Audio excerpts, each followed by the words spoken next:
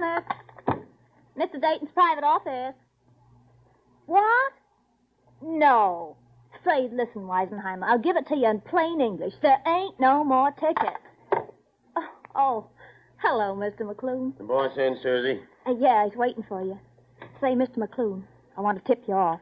The boss said me and the boyfriend could see today's game from his box, and, well, you know what that means. Yeah. As usual, Dayton's ducking out in a pinch. Yeah, well, the rest of us still think you can lick them bums, Mr. McClune. Thanks, Susie. You want to see me, Mr. Dayton? Oh, come in, Mac. Yeah. Mac, I'm leaving you in complete charge. Going away today, Mr. Dayton? I notice you have your golf clubs already. Yes, I'm running up to the country club. I couldn't stand the strain of the final game, Mac. My heart, you know. Yeah. Go ahead. I'll phone you the result. Well, it's not as if I were running out on you or the team, Mac. Of course not, Mr. Dayton.